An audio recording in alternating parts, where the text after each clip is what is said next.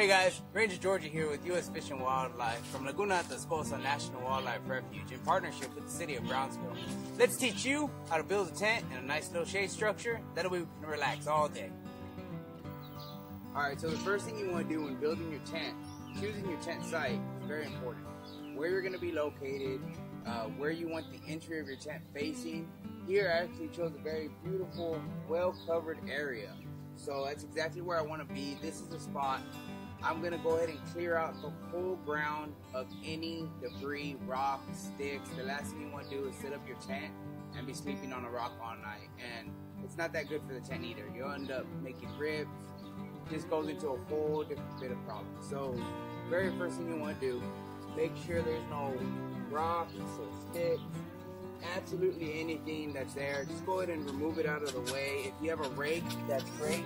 See what I mean, guys? These rocks, these are very uncomfortable. It's not gonna feel good. And you're gonna realize it right away if you leave anything. So go ahead and give it a nice, good clearing.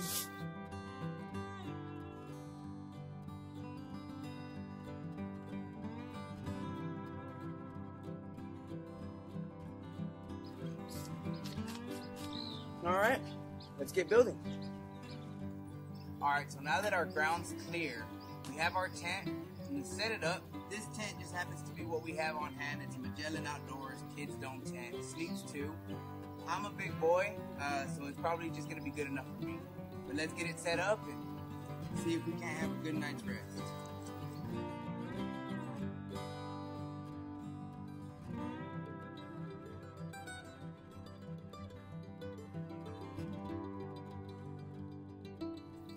Now me, what I like to do is take out absolutely everything, just so I can see it. It's a lot easier to see everything that you have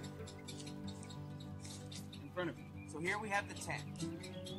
Now we have 4 stakes. This is when you're going to stake it into the ground. And then we have the poles that's going to pop up.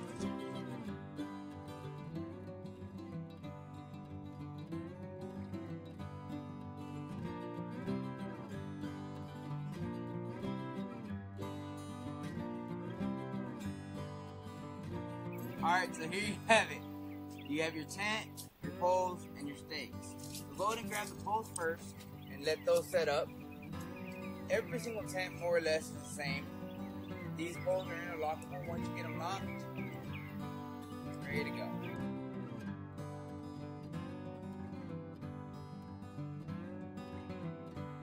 Once you get them locked, it's ready to go.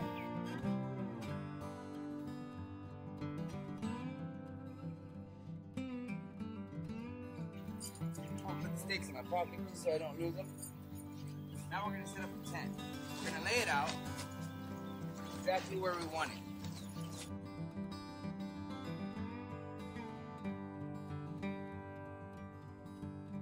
Alright guys, so now that we have our tent cleared out, our tent set up, we have our poles completely assembled, what I'm going to do is lay it out just so you can get the understanding of what's going on.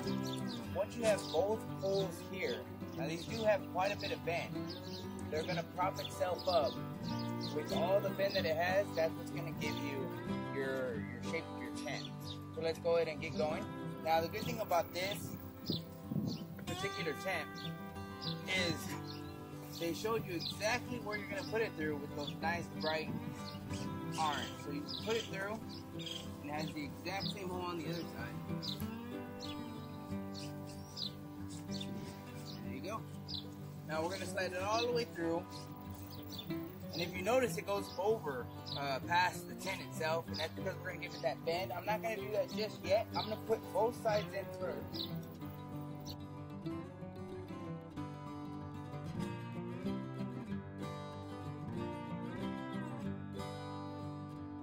So now that we're both are in, the area that you're going to put your stakes in also has a key. And that key goes right into the hole of your pole. There, it keeps it in. We're going to do the exact same thing on the opposite side.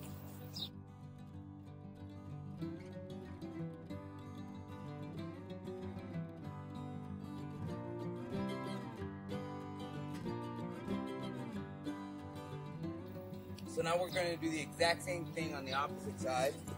and you're gonna notice that it props up. So you want to be doing the pole that sits on top first. That'll be this one right here. So you keep applying pressure as it goes high. Once you put it in, you're gonna feed it through the rest of the way and adjust it. So it pops up. There you go. Now you're gonna do the same thing on the other side.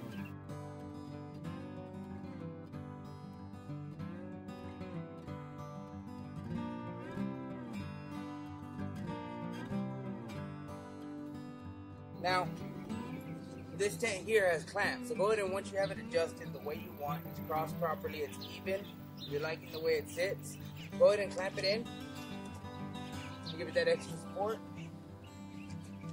Do the same thing on the opposite side.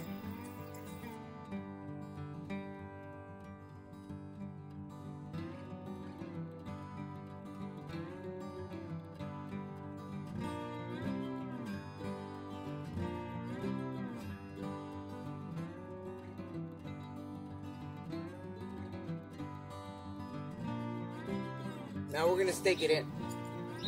So the reason why I faced my tent this way, I have a beautiful shaded area here in the back. Kind of want to wake up with the sun, so that's where I'm facing. So we're gonna stake it into the ground. Now, if you have a mallet, that's great. If you don't, you can use your boot. If I were to stop right here, you still have this part sticking out. That's the last thing I want. What you're going to want to do is make sure it's all the way in the ground, but as of right now, that's perfectly fine. I'm going to put in the next 3 into every other hole.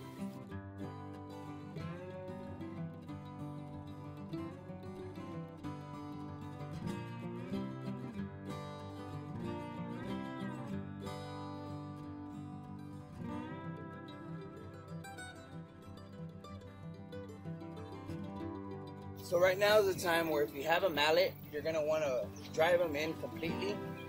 We don't. I'm going to use my boot, so I'm just going to go ahead and apply pressure down right on that stake and make sure it is into the ground flush at that level.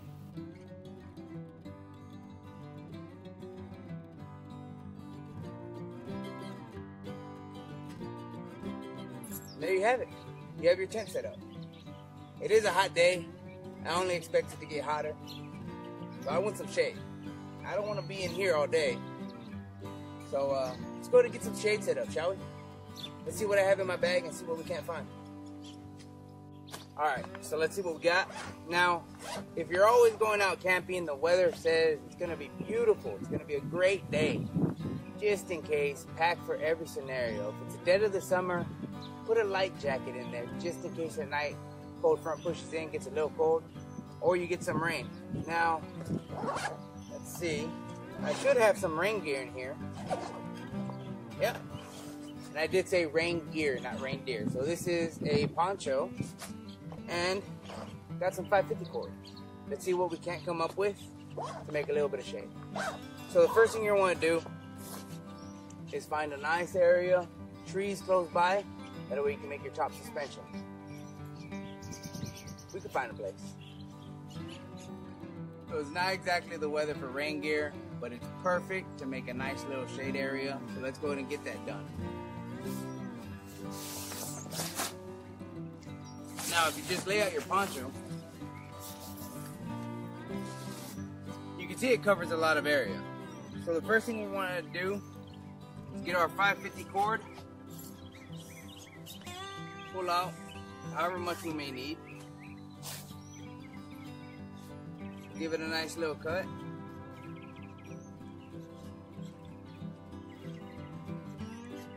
And every single end has loops that you can tie through.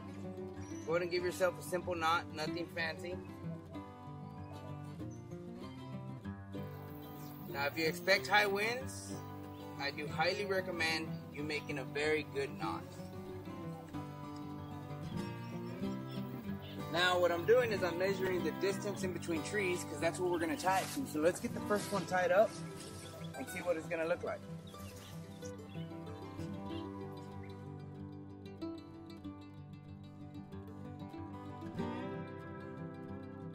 Alright. Now you do want a decent amount of shade just in cover. But you got to make sure your measurement's right. There's quite a bit of distance to go on this side, so let's get some more 550 cord. So with your 550 cord still in a bundle, go ahead and give that knot. We don't want to have too much slack and waste good 550 cord. You could always use this. Any little thing here.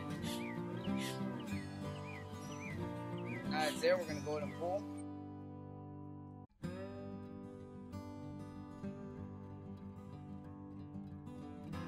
So the goal is to loop it around this tree. So we're going to have to cut enough excess to make sure that gets done properly.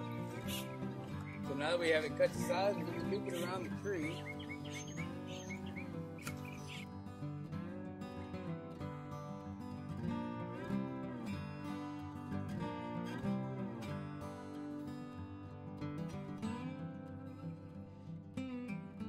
So if you apply a lot of tension, you're going to see exactly how your shade setup is starting to look, or at least the base of the top.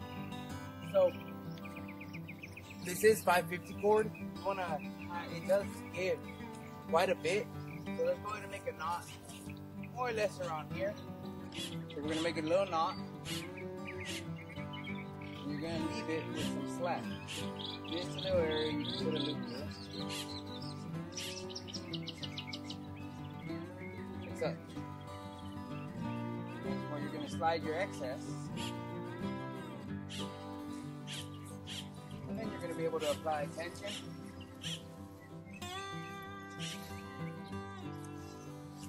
There you go.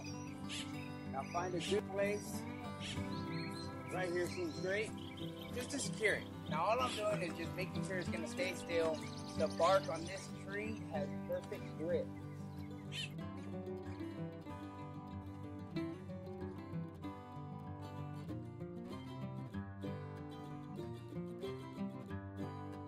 Come right back over to the same loop. This is where we're going to secure our knot.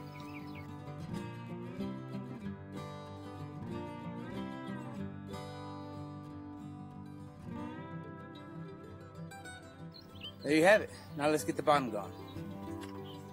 Alright, so let's see what we to stake it in. I actually have additional stakes just in case I don't like the ones that the tent comes with. They're a little bit more sturdy, so I like to carry a couple of extra around. That's what we're going to use. That and some more 550 cord. So grab your cord and you're going to cut it maybe about 2.5 feet. Doesn't have to be exact, just a more or less.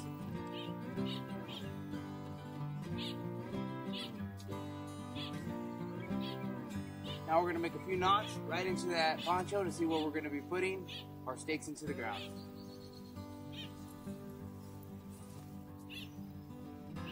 On the opposite sides, they have each one on every corner. Now, if your poncho doesn't, just go ahead and make them yourself, but do make them a little bit deeper, just so you don't weaken the integrity of the poncho.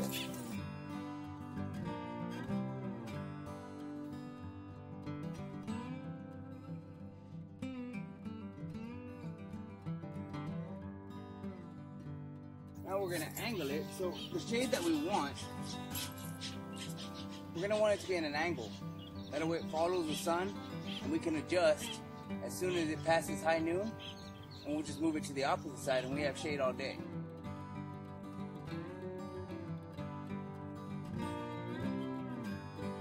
Do the exact same thing on the opposite side.